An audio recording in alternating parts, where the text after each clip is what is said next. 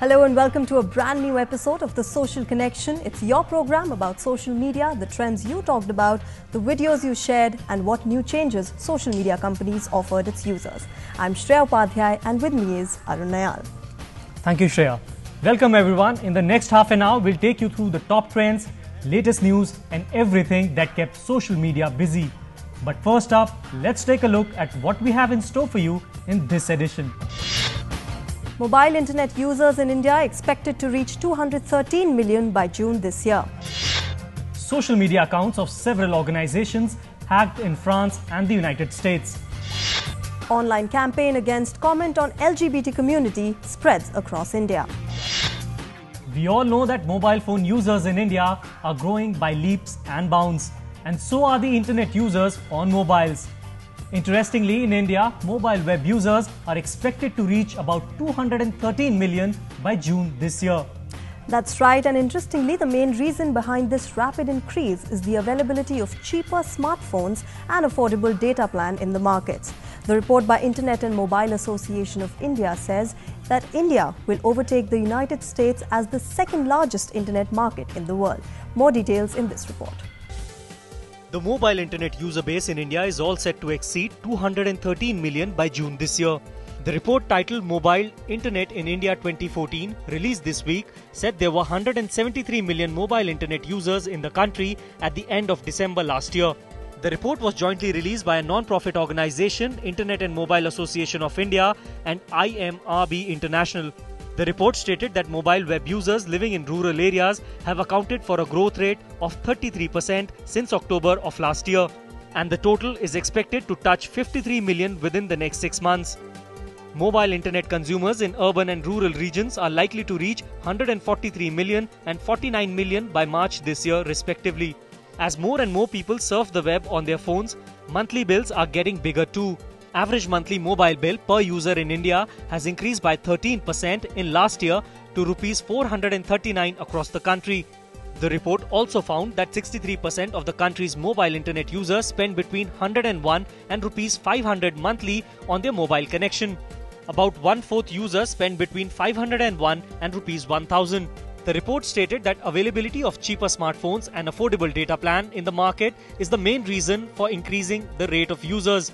It also revealed that the primary activity for 74% of mobile internet users is to access email.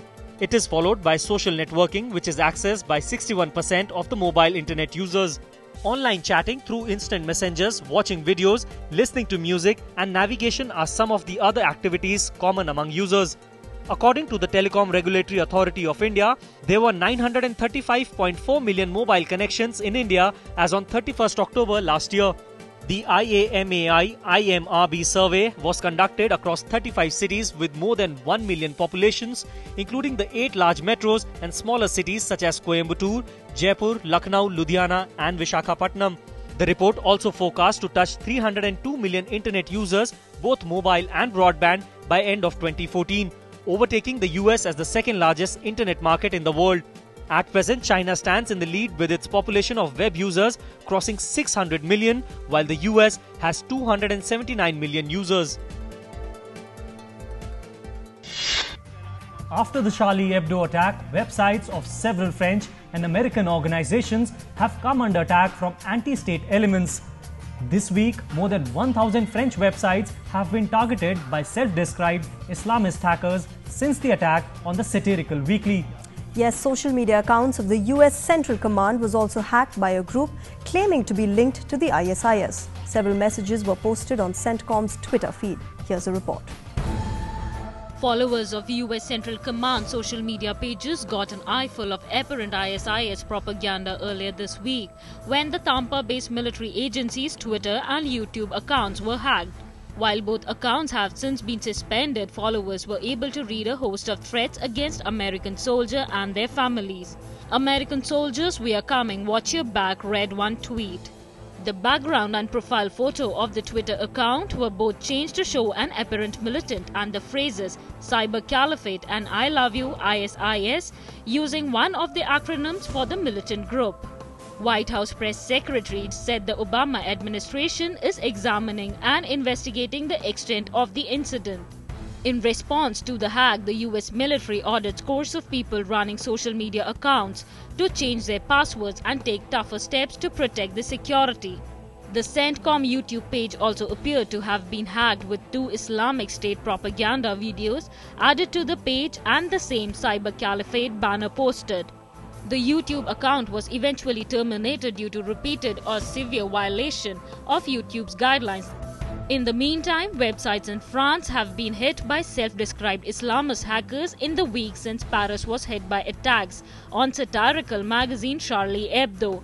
Most of the hacks targeted relatively small sites operated by local government, universities, churches and businesses whose homepages were defaced with messages that included "There is only one God, Allah," "Death to France" and "Death to Charlie." Users were directed to a site broadcasting a fundamentalist speech when they logged on to the official website of the Lot Department in southwest France. This wave of attacks seems to be part of a tit for tat. Last week, members of the ragtag hacker collective Anonymous blocked the jihadist website to show their support for Charlie Hebdo.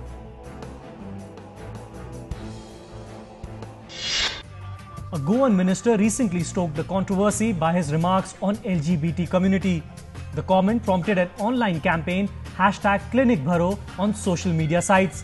The minister said LGBT people suffer from a disease and offered them treatment.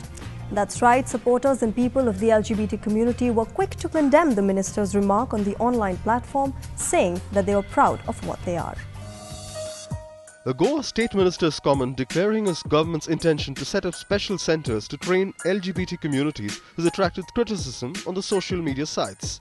The minister also said that the state government has a plan to offer medicinal treatment in order to bring LGBT youth back to normal.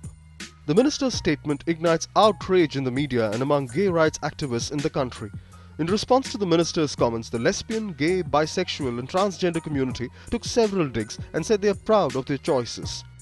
With the #ClinicBharo, many supporters and members of the community raised their voices and sought to laugh away the minister's suggestion. Gay rights activists said the minister's alleged comments are a step backward in India's attempt to empower the LGBT community.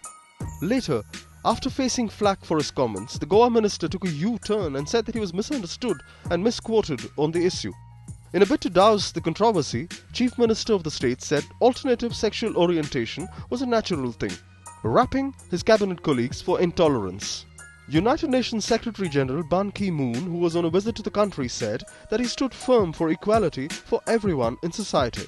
Advocating the abolition of the controversial Article 377 of the Constitution that criminalizes homosexuality, he said Indian government should really promote the human rights of those peoples with different alternative sexual orientation. India's Supreme Court reimposed a ban on gay sex in late 2013, ruling that the responsibility for changing the 1861 law rested with lawmakers and not judges. We are heading for a short commercial break. We have lots of interesting stories coming up. Stay tuned and keep watching DD News. Welcome back. You all must be familiar with the trending topics of the week, but here's a quick wrap of the top trends on social media sites. This week's social media platforms were dominated by awards, the Golden Globe and the Oscars. While the former was given away, nominations for the latter were announced. #Golden Globes and Golden Globe Awards 2015 trended across Twitter and Facebook. After Oscar nominations were announced, #Oscars, Oscars So White, Oscar nominations and Academy Awards were among the top trends. The week began on a festive note and Makar Sankranti, Pongal and Bihu were among the top trends. With Delhi's political scene heating up, #Arvind Kejriwal, Kiran Bedi and Shazia Ilmi kept people busy. Australian bowler Brett Lee retired from international cricket. Fans and supporters talked about it on social media, making #Brett Lee and Brett Lee retires top trends. And there's good news for Bachchan fans, as the Bollywood star has been honoured with the Social Media Person of the Year award by Internet and Mobile Association of India. The actor, who has more than 10 million followers on Twitter, thanked his fans online and complimented social media for becoming a powerful tool of communication. Next up, There's a good news for online content posters as the government has unblocked several websites it closed for allegedly hosting terrorist propaganda. That's right, the 32 sites which were recently closed included the likes of GitHub, Vimeo and Dailymotion. This was done after owners of these sites promised cooperation with the government in removing objectionable content. In a major rapid relief to some website links, government unclogs those 32 sites which were blocked last month by an immediate order. These sites were blocked for allegedly hosting jihadi propaganda. Central government has ordered internet service providers, the ISPs, to unblock 32 websites and website links it had asked them to block in December last year.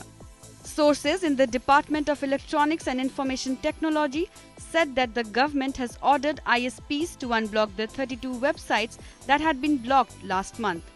The Department of Electronics and Information Technology functions under the Union Ministry of Communications and Information Technology. The block, which had websites like github.com, vimeo.com and dailymotion.com at the receiving end, was put on the request of the Anti-Terror Squad, Mumbai.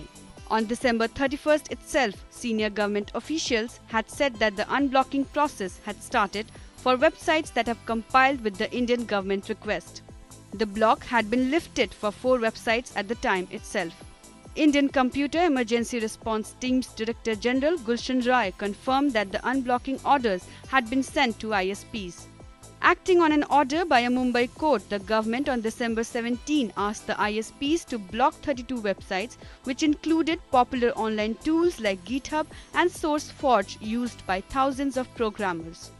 The court's action was based on a complaint by the Mumbai Anti-Terrorism Squad, which claimed that these sites were being used to spread pro-terror messages.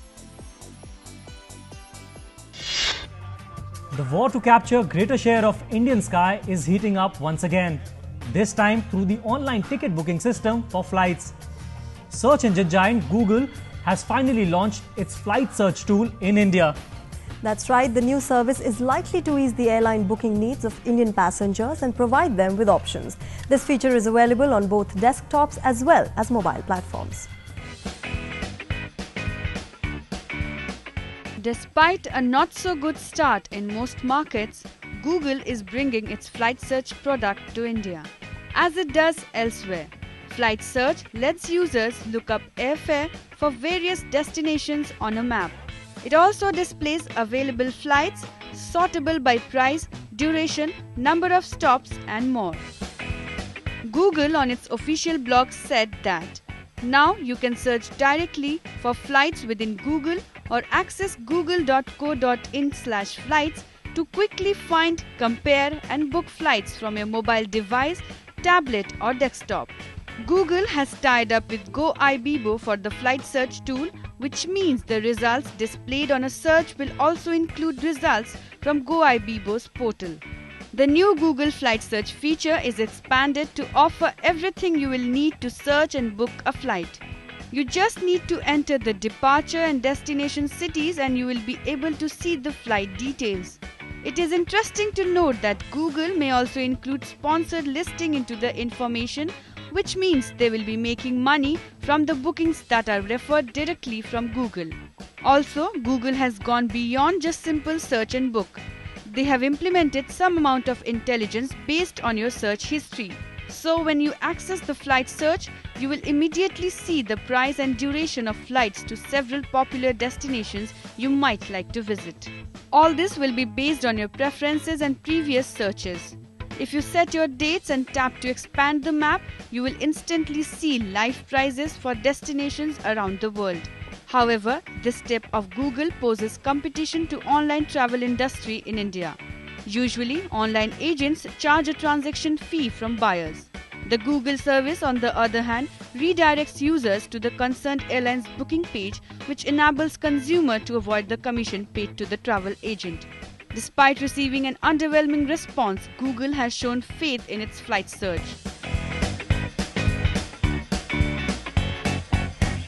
And India being the second biggest internet market, Google should give it a go.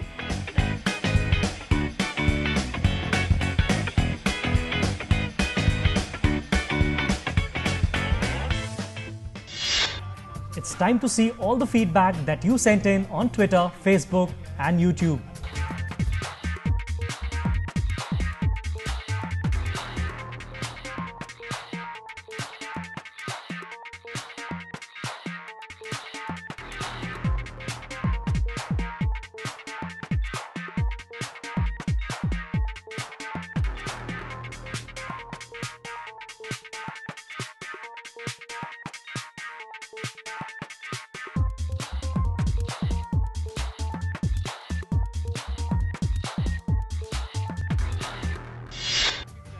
Well, this is the end of our show. Continue sending in your feedback and comments as you have been on ddnews.com@gmail.com, on our Twitter handle ddnewslive, our Facebook page or on our YouTube channel.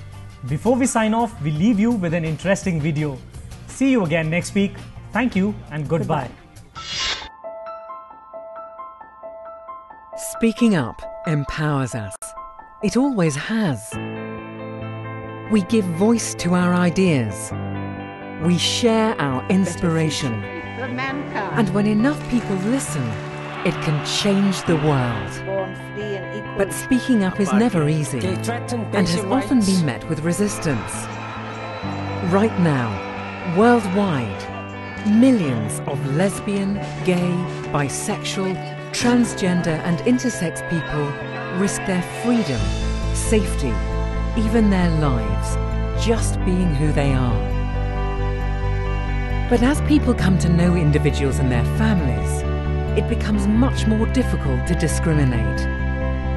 In societies around the world, people have overcome hostility by opening up to those around them and having others speak up in support. Every person has a story, no matter how small it may seem. We are all the foundation for this movement for equality. So share your story. Speak up for LGBT equality. Change your world and inspire someone else to do the same.